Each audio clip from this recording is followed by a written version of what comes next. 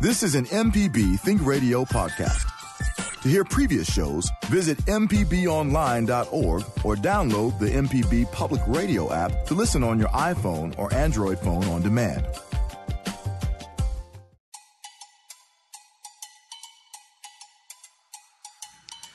From MPB Think Radio, this is Mississippi Education Connection. I'm your host, Michelle McAdoo, along with my co-host, Tara Wren, Director of Education here at MPB. Well, as the pandemic continues, it forces new problems on struggling families and has put children's futures at an even higher risk. Today, we'll take a look at those issues and more with our guest, Linda Southward, Executive Director of the Children's Foundation of Mississippi. Plus, we love to hear from you. Tell us how you and your family are adapting to this new normal. Now, the number to call is 1-877-672-7464. Well, good morning, Tara. Good morning, Michelle. How are you today? I am happy. It's Friday, another week gone by. Absolutely. Schools are about to, well, Clinton started, they did different last names. So some names started yesterday, and then the other group started today. Okay. I think Rankin County, they're all starting next week or Monday. And then I believe Madison is still going to go ahead and push theirs. They're going to stick with that and opening up in September. September. Yes. Hinds County is opening Monday as well. Wow. So schools across the state are just staggered how they are opening. They are. And again, we have a lot of issues around that. A lot of parents have just a lot of different situations in different households. And that's what we want to talk about today. We want to talk about how COVID-19 has affected families in a way. Yes. It could be food disparities. It could be child care help. It could be internet. Just that welfare of the family. And yes. things that we put on hold and that we have forgotten about everything else that's happening because life still is going on outside of COVID-19. And that's what we're going to talk about. A very important conversation to provide some reminders and, hey, things that we need to think about and continue to do as we progress in our families. You know, True. Even though COVID is still a thing, the most important thing that we have to think about our safety as well. We do. So what's happening in the education department? I know you guys have been really busy. Yeah, so we stay busy. The one thing that's coming up next Wednesday, Workforce Wednesday, it's a part of our Workforce Development Initiative. And we have these every third Wednesday of the month. When COVID hit, we have not done it for several months, but we are going to start back up on Wednesday at 11:30 with Pam Confer. Okay. Pam's going to come in and talk about soft skills. She has a workshop on soft skills. And, you know, we're in a pandemic, but we still have to work and folks are still looking for work. And she's going to talk to us in a fun way. She's always fun to talk to. Have a workshop there, talk about how those skills that we need to get a job and to stay on our job. So, to keep the job. To keep the job, absolutely, because that's just as important. It is. So people can go to education.mpbonline.org to register for that. We do. We're going to do it on our virtual platform. Okay, so we'll be that was my next question. So how many so being on a virtual platform, you can actually have more than normal if you were doing it in the building, correct? Yes, it's typically in the building and a little intimate group, about 50 folks, you know, at the most. We try to, it's usually a lunch, and we provide lunch and a prize, and we'll still provide the prize, but not the lunch this time. So we're excited about starting that back up. The other thing, we're working on some resources that we are planning to roll out here shortly. I'm sure we'll be talking about in a few weeks here for to support the school year on our website. So a lot of things going on there in education. You can keep up with us at Education, MPB Education on our social media platforms, and, of course, on the website. All right. And to piggyback off what we talked about last week, I think, or 2 weeks ago, virtual learning hosting sites. If you know of any virtual learning hosting sites in your area, in your community, you can email or go to the website. You can go to email it to us at education@mpbonline.org. We want to push those out and let folks know in your community who's helping and who's extending this arm to, you know, provide these services while parents are at school. If you have a homeschool situation, and, you know, there are those websites or social media sites that we talked about last week where folks can go and get lots of information on homeschooling, because that's a a big thing too. Now. It is. Let us know what you're doing. education@mpbonline.org. Send us an email, and we will push that information out for everyone. And just trying to help, be that village. Yes, and you never know what you provide. Our department can help someone else because they are looking. And if you can provide any information on that, that will be very helpful. Now, we'll be talking with our guest in just a little bit, Linda Southward. She is the executive director of the Children's Foundation of Mississippi. But before we go to her and take our first break, I want to talk about distance learning. I know a lot of parents and students either were forced into distance learning in March, and it was new for a lot of families. But now we're back on the distance learning track, and it presents tough challenges, and we're all learning how to do things differently for a while, even just at least, hopefully, for this semester. Now, even very digitally savvy young people may struggle with educational technology because they're on Instagram and Facebook and YouTube and TikTok and all those other platforms. But educational technology is a little bit different. So I have a few tips for distance learning for families and parents. Number one, establish routines and expectations. Number two, choose a good place to learn. Very important. I just bought my daughter her desk and I set up her classroom at home, and I'm so proud. I need to take a picture of it, maybe post it, but I try not to do a lot of posting, but it is really nice. She's going to get up in the morning. She's in 11th grade, so she's going to get up and go to school, which is right across in her room, but we want the children to understand that they are going to real school. It's just digital. And the routine is good. It's good to create that space for routine. It is. Purposes. It is. Number three, stay in touch. This is for parents.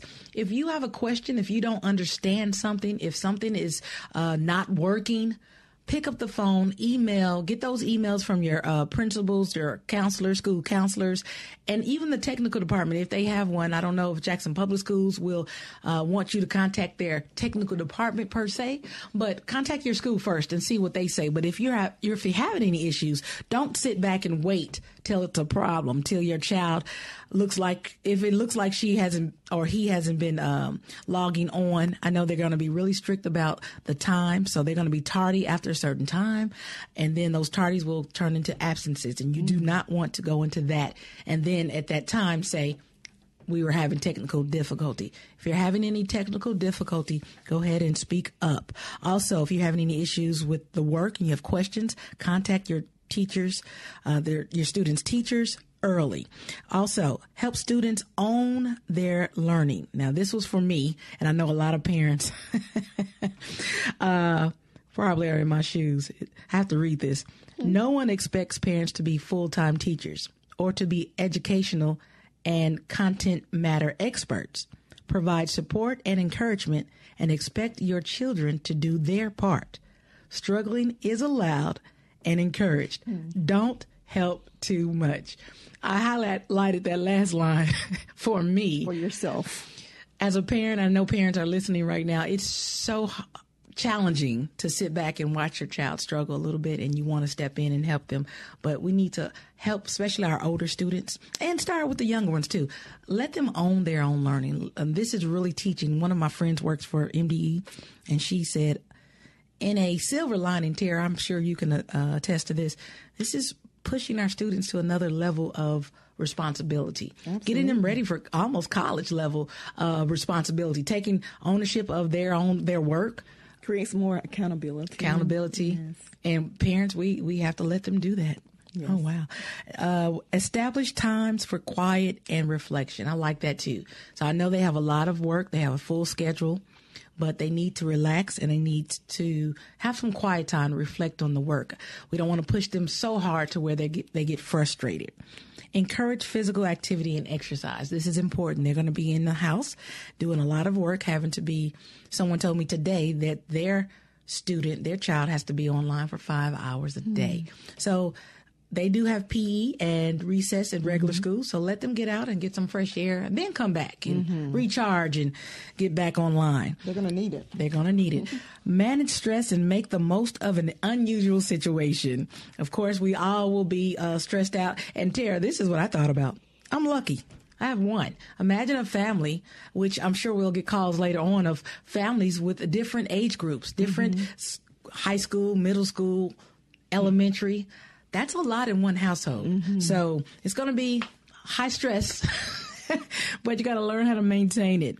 Monitor time on screen and online. So if they're going to be doing digital learning, make sure after they finish school that they disconnect. Go outside, watch some television, do something else besides get back online, TikTok or YouTube or Instagram. Let them disconnect from the social media world for a while and connect safely with friends and be kind. I must say this, and I have to say this. I did an orientation with, I'm not going to say what district, but the orientation that I was included in, students from the school and parents were chatting in the chat box, and the language that was used, phones weren't muted. You heard vulgar language. You heard vulgar music. We need to understand that there's etiquette and protocol and things that you have not been used to doing. Zoom meetings, Zoom classrooms, students, parents, I need you to teach your students how to have etiquette in the Zoom classrooms. Mute your mics if you're not asking a question. Let the teacher talk. Please mute your mics, because whatever's going on in your home can be heard, and the other students can't hear the teacher. But that's another opportunity, Michelle, for people to create that space where they're going to have those Zoom meetings, where class is going to take place, because that creates in that atmosphere of, this is school, this is a place where I talk like this, or I look like this, or I engage in this manner. So that is another opportunity where you talked about creating a space for the student to learn. Determine where you're going to have your meetings. And that's for parents and those of us who are working from home sometime as well. Create that space. Make the background, they have all the Zoom rules or etiquette, best practices, nothing moving, no sound, and buy a headset if you can. That makes the noise reduction and all that. Sounds like an everyday tech show idea. Jay White, are you listening? Everyday tech. I know. We're going to talk about Zoom or etiquette for students online, distance learning. I mean, that's a whole show. We might do that on this show. Actually. Well, it's time for us to take a quick break. But before I go, if you didn't catch any of those tips, we're going to post those on our podcast, and I'll put them more in depth. So you can get tips for how to digitally teach your students online. When we get back, we'll speak with our guest, Linda Southward, Executive Director of the Children's Foundation of Mississippi. Now, remember, we want to hear how the pandemic has affected you and your family. If you have a question or comment for the show, you can join the conversation by calling 1-877-672-7464. Stay tuned. This is Mississippi Education Connection on MPB Think Radio.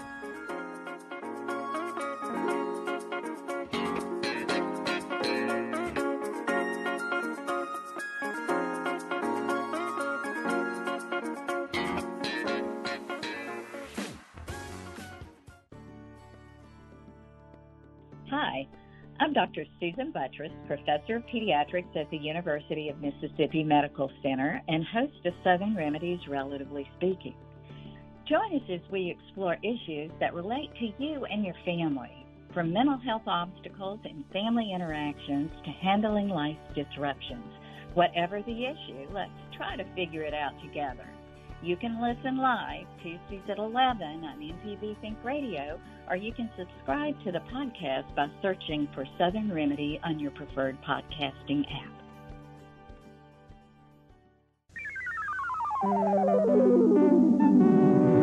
This is an MPB Think Radio podcast.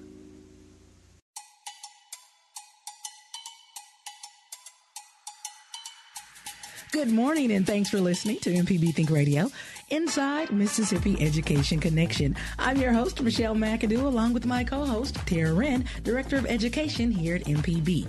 Well, today we're taking a look at the impact of COVID-19 on children and families. Now, if you have a question or comment for the show, we'd love to hear from you. The number to call is 1-877-MPB-RING. That's 1-877-672-7464. Now, let's welcome our first guest to the show, Executive Director of the Children's Foundation of Mississippi, Linda Southward. Good morning, Linda. Good morning. How are you? We're doing fine here. How are you? Good. Thanks for having me. Oh, thanks for taking a little time out of your busy schedule, I'm sure, to spend here with us at Mississippi Education Connection. Before we get started talking about, of course, the foundation and what the goals and missions are for the foundation, tell us a little bit about you and how you began with this organization. Well, I began last August, and that's when the Children's Foundation was started. But it had been in the planning for a number of years, and we had initial support from the W.K. Kellogg Foundation and the Annie E. Casey Foundation. Before that, I was employed for many years at the Social Science Research Center at Mississippi State University. All right. So what is your role with the Children's Foundation of Mississippi? I am the executive director. Okay. And so let's talk about the foundation. Tell us a little bit of the history of the foundation and how the organization began and why. Well, we began, it's been over a period of several years that the planning has gone into creating the Children's Foundation of Mississippi.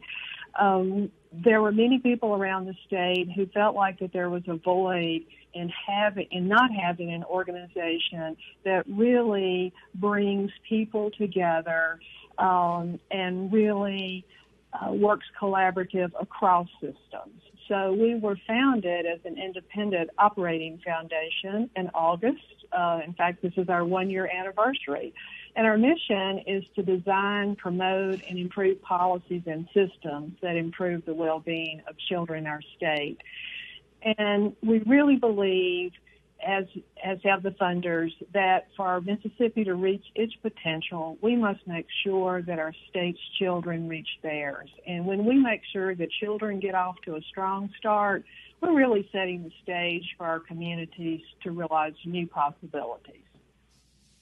Okay, so you talked about the goal of the organization. Let's break that down a little bit.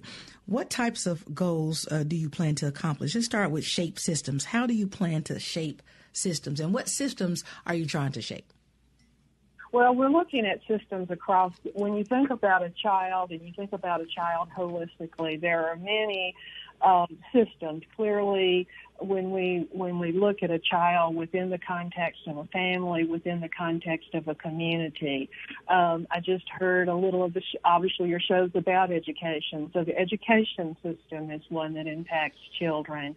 We look at various systems that are out there. Some children have interaction with Child Protective Services. We also know that health and well-being are important parts of children's development.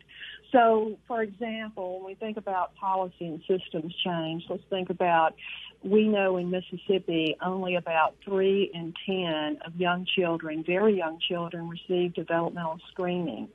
And we also know that around 9% of Mississippi's 4-year-olds are served in public pre-K. So there, and we know that each of those really have, really can positively impact children.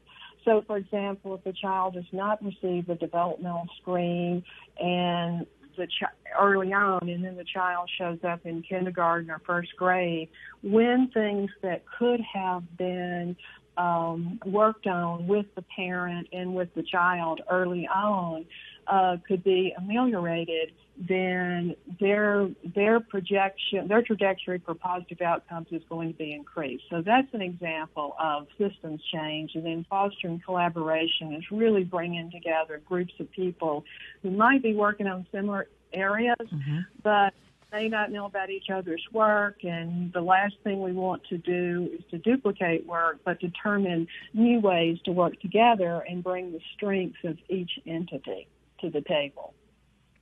Oh, so that's good. I love the fostering collaboration. So tell me what type of things, big things that you guys are planning.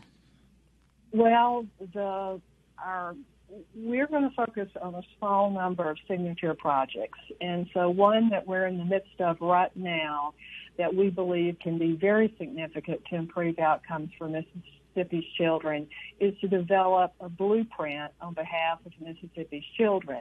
To our knowledge, it's the first ever of its kind of a blueprint. And we're looking at this blueprint in two areas. We're looking at it for children 0 through 8, and for children and youth 9 through 18 years of age, because we know those first 8 years really do set the stage for positive outcomes 9 through 18 years of age. Now, so we have some graduate students, who are working with us this summer, and they're interviewing many leaders across the state. A statewide needs assessment has been released this week, and will continue on through September, collecting data, looking at various reports, and be very thoughtful in the blueprint that comes out, and to have as many voices input into it as possible. Okay, Linda, can you talk about the data that you guys collect? You do or are involved in presenting the survey data to the state, and can you talk a little bit about that? Sure. Earlier this year in February, it seems so long ago now, but in February, the Children's Foundation released its first survey of Mississippi issues impacting children. And we really want to use data as a guide to inform good policy. And this is a random survey funded by the Kellogg Foundation, conducted by the Social Science Research Center at Mississippi State. And we found from that survey that 83% of Mississippians support a public state-funded pre-kindergarten system. There was also near unanimous support for child care quality ratings, as in 95%. And then 94% of Mississippians value policies to make sure that children get off to a good start. And among the Mississippians surveyed, this 94% expressed support for requiring a wellness exam or checkup before enrolling children in child care centers. Now, with that information that you received, the key findings from your survey, from that particular survey, what do you do with that information? How does that information change policy? Well, it informs policy and decision makers, because I do think that people want to listen to their constituents. They want to know and hear the voices of areas that matter to Mississippians. And it's very clear that there are many areas to increase the opportunities around developing positive development of children that are near and dear to the hearts of Mississippians.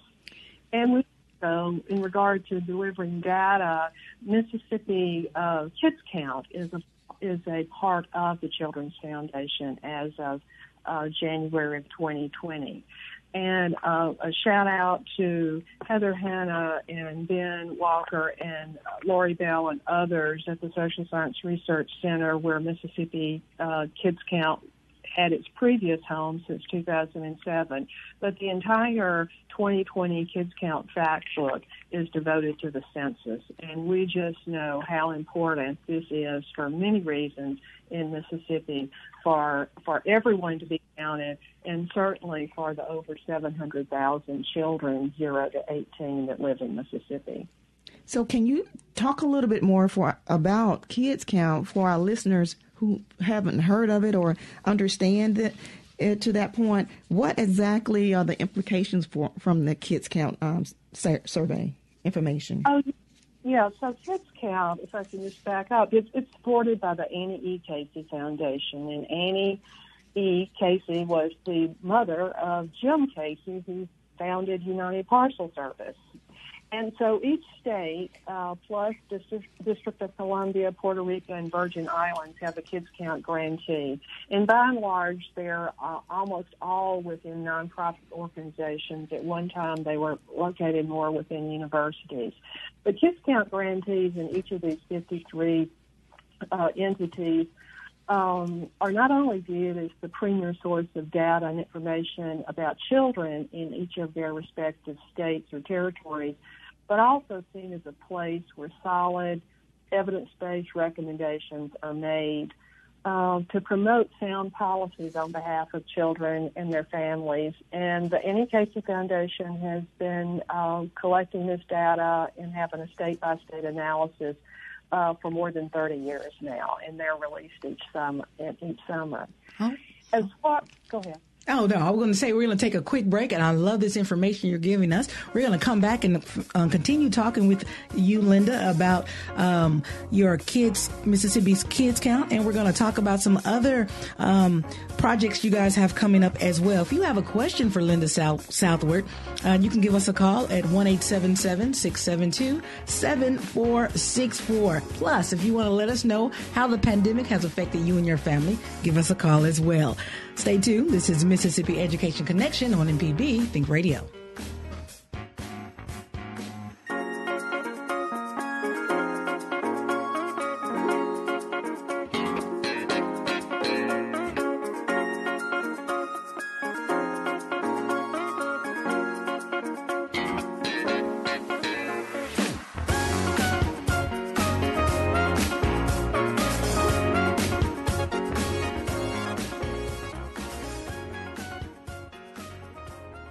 No matter if you use an app to start your car or still have a flip phone, Everyday Tech can decipher today's technology for tomorrow's solutions. Subscribe now to the podcast using any podcast app or the MPB Public Media app. This is an MPB Think Radio podcast.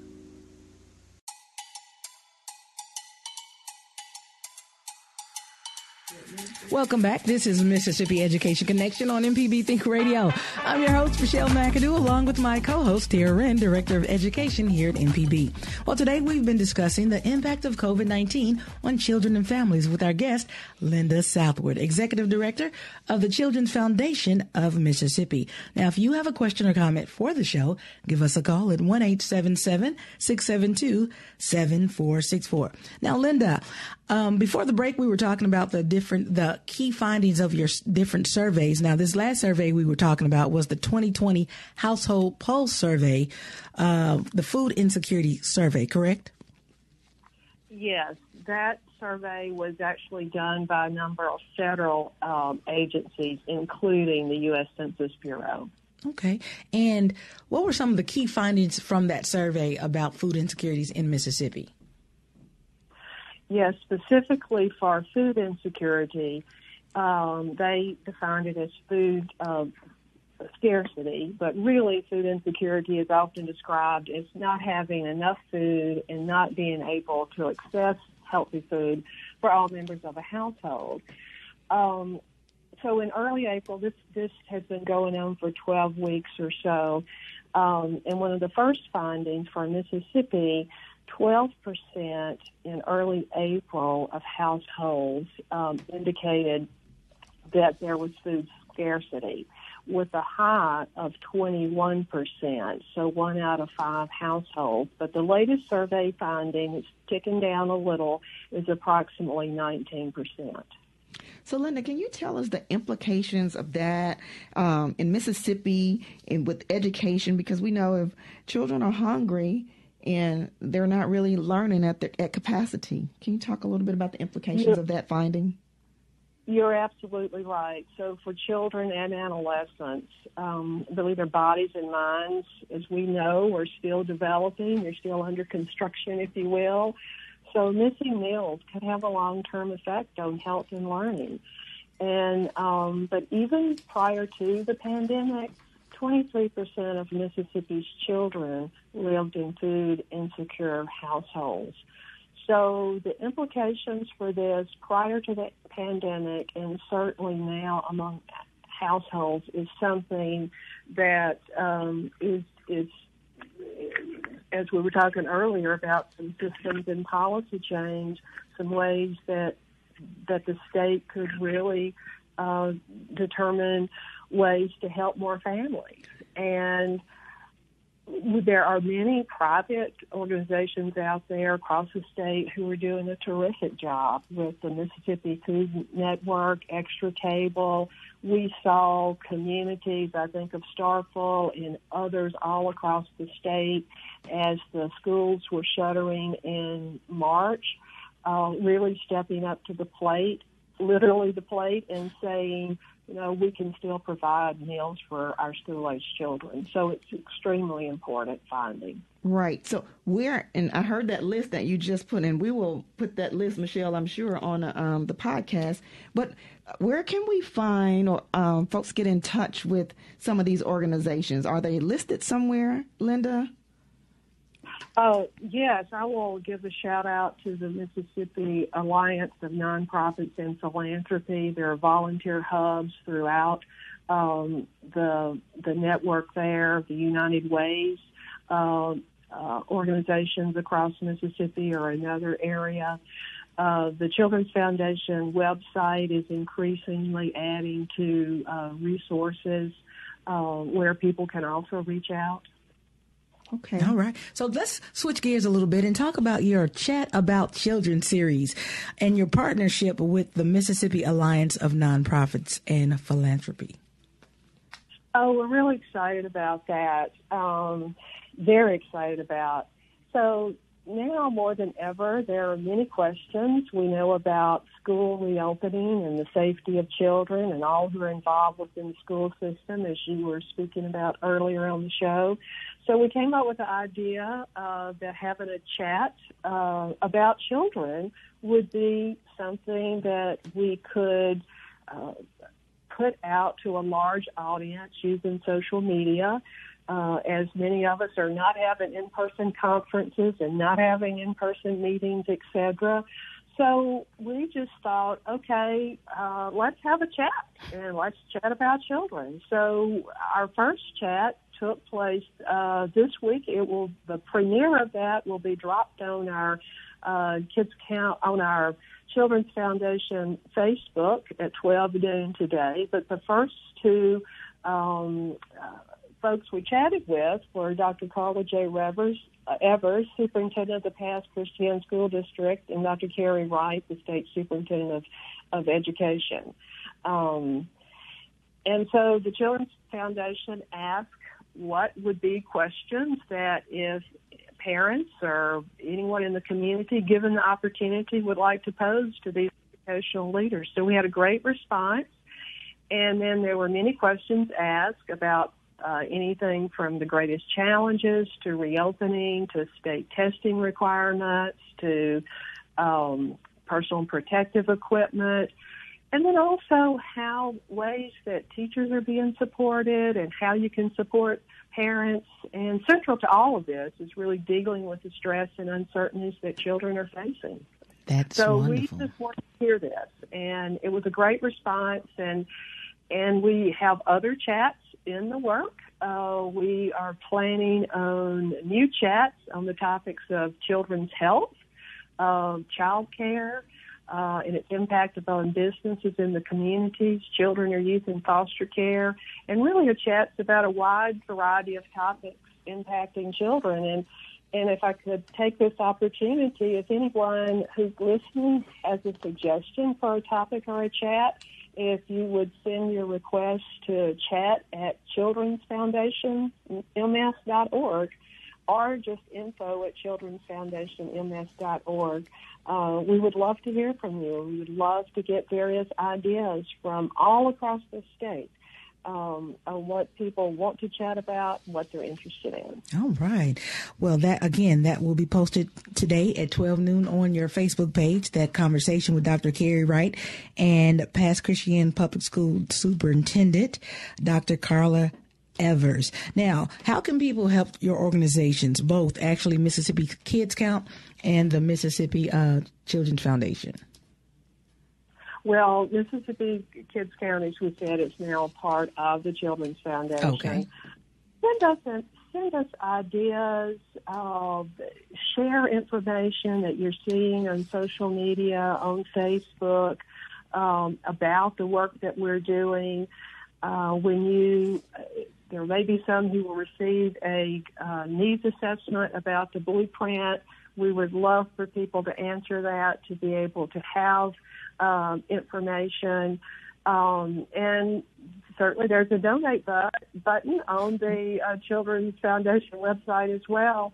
But we really want to be able to have meaningful work that is going to, as we said before, really promote systems and policy change, because it's important to help one child or two children or a small number. But if we can look at ways, for example, to increase pre-K funding for children across the state, that's going to help 40,000 4-year-olds each year going forward, because that's about the number of 4-year-olds we have in Mississippi. So we're looking at broad things. We're looking at people, at pulling people together as well. All right. And that website is www.childrensfoundationms.org. And I will post that on our podcast for people to get more information about your organization.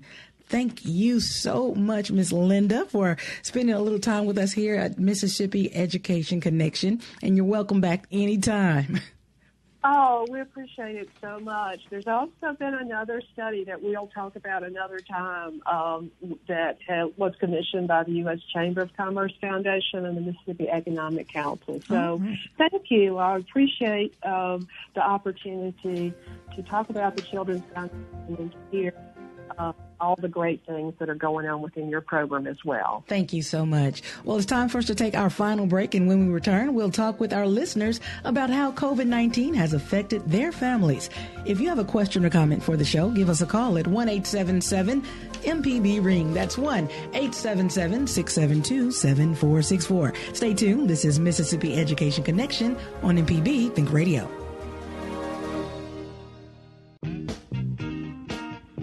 Hey, this is Malcolm White. I'm one of the hosts of the Mississippi Arts Hour, the arts interview show on Think Radio. Every week we talk with visual artists, musicians, as well as people who help bring the arts to their communities. We hear about how each artist learned their craft and get some insight into their creative process. You can hear the Arts Hour every Sunday at 5 p.m. or listen anytime by subscribing to the show through your favorite podcast app. This is an MPB Think Radio podcast. You're listening to Mississippi Education Connection on MPB Think Radio. To call the show, dial 1-877-MPB-RING. That's 1-877-672-7464. You're listening to MPB Think Radio.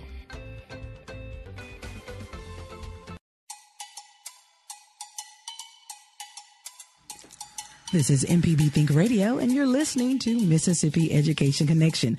I'm your host, Michelle McAdoo, along with my co-host, Tara Wren, Director of Education here at MPB. Well, if you're just joining us and tuning in, but didn't get a chance to listen to the whole show, you can listen to the entire show on our podcast by searching mpbonline.org/Mississippi Education Connection on our MPB Public Media app or on your favorite podcast app. Now, today we've been discussing the effects of COVID-19 on children and families. Now, earlier we spoke with Linda Southward, Executive Director of the Children's Foundation of Mississippi. Now, let's hear from a few parents around the state. Our first caller looks like is Pam. Pam from Byram. Good morning, Pam. Good morning. Hi, thanks for calling in. Thanks for taking my call. You're welcome. You're welcome. So we've been talking about COVID-19. We started the show in March, at the end of March when COVID-19 first hit. And we know that there have been layers and levels of challenges within families. Talk about a little bit about how your family has fared within this pandemic. Well, I'd like to acknowledge that we got a little taste of this last spring towards the end of the school year.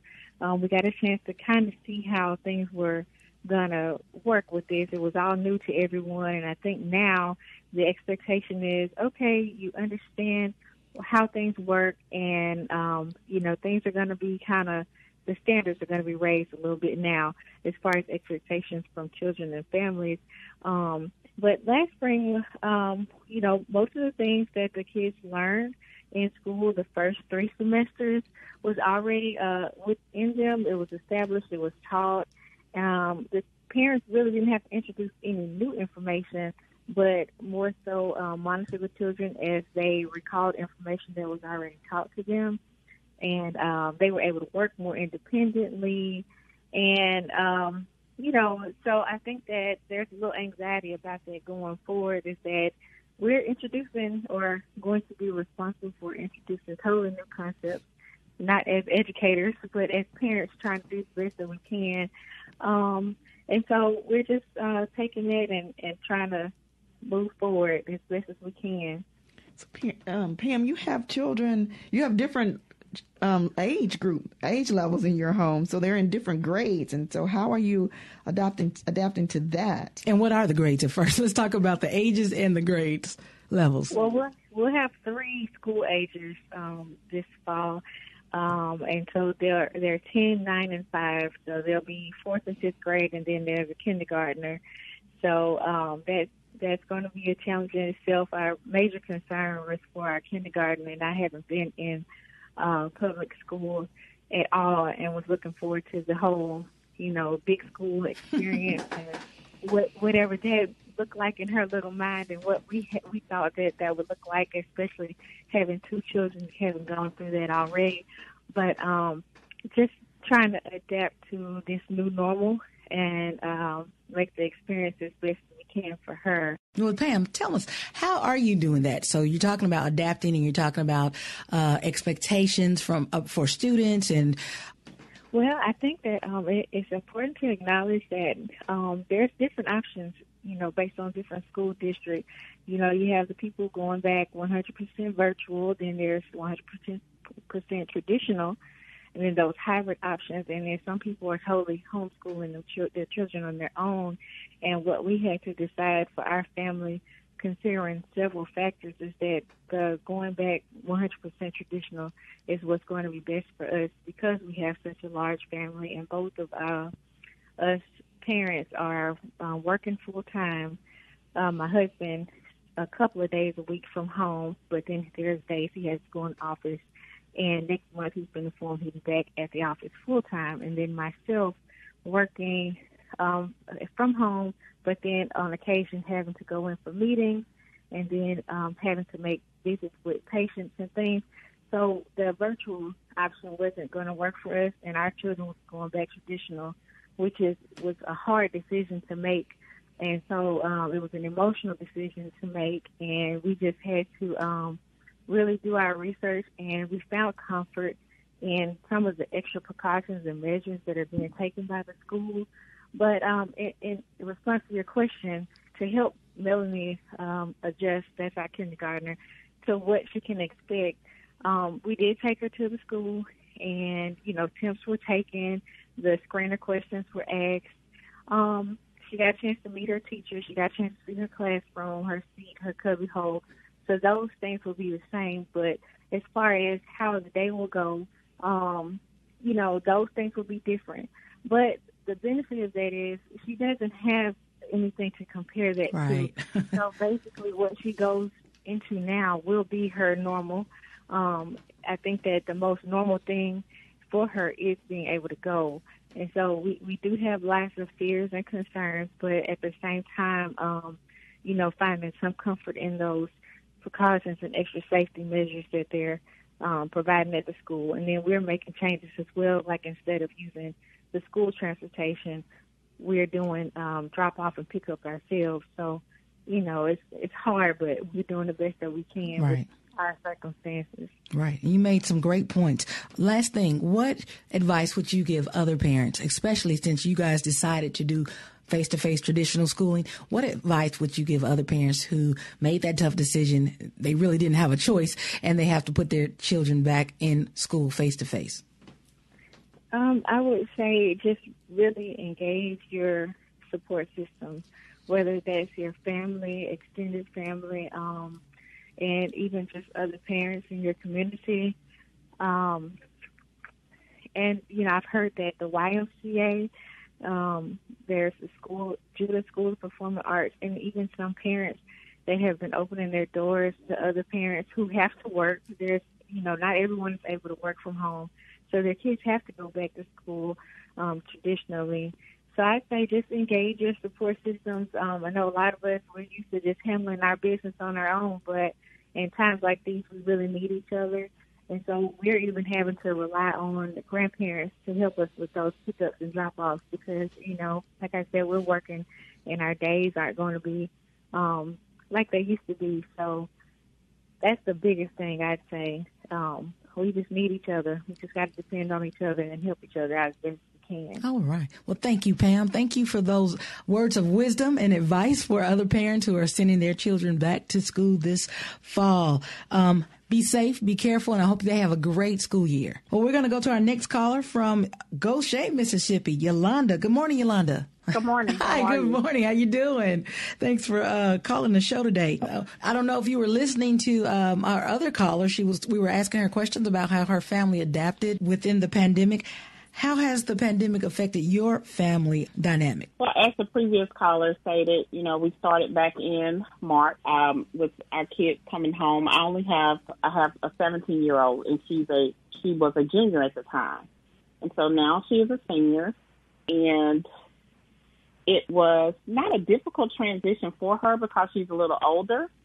And so all of her classes were online, but we did look at the options for her going back to school, and I chose the traditional because she is part of an extracurricular activity. And if you're part of any type of sporting activity or anything like that, being at home and doing virtual learning was not an option. Right. You actually had to be on the campus in order to participate in those things. And so because she's very active in school, that was the option that we chose. The precaution measures have been great. At the school, she actually started going to the school probably a month prior to school actually starting because of the activity that she's in. And so masks are mandated. There were sanitation stations even before you walk into the courtyard of the school. The teachers have on masks. The school actually revamped everything as far as the desk and even the cafeteria for the students in order for them to eat lunch. And so I feel very comfortable with how our district has decided to do the traditional learning, and so far, so good. Talk about a few of the challenges, if you've had any, and what advice would you give other parents dealing with this situation? Personally, we haven't had any challenges because, like I said, she is older, and so she understands exactly what is going on. Emotionally with her, there were some things that changed with the organization that she's active in. All right. Well, that was Yolanda from Goshen, Mississippi. Tara, you want to comment on some of the things she said? It's interesting that the caller from Byron, Mississippi, her dynamic was different. So they had to choose that option to send them back to school. And you heard she said it wasn't easy. It was an emotional decision. Yeah, well, I'm sure that's the case for a lot of parents. They have to they're forced into a decision that they probably would not have made, but under the circumstances, they're doing what they have to do. And one thing that I am interested in, what are their plan Bs? Because a lot of schools are opening, and some children have to go home. And just want to say that, hey, if you don't have a plan B in mind, you have to start thinking about a plan B. So, and did you hear what Pam said? You have to now reach out in your community, reach out to your family members, and ask for that help. Absolutely. Well, we had a great show today. Thank you for listening, and we want to thank our callers and, of course, thank our guest, Linda Southward, Executive Director of the Children's Foundation of Mississippi, for joining us today. Now, this program is a production of MPB Think Radio in conjunction with MPB's Education Department and the Mississippi Department of Education. For Tara Wren, I'm Michelle McAdoo. Stay tuned for Southern Remedy for Women and join us next Friday right here at 10 a.m. on MPB Think Radio.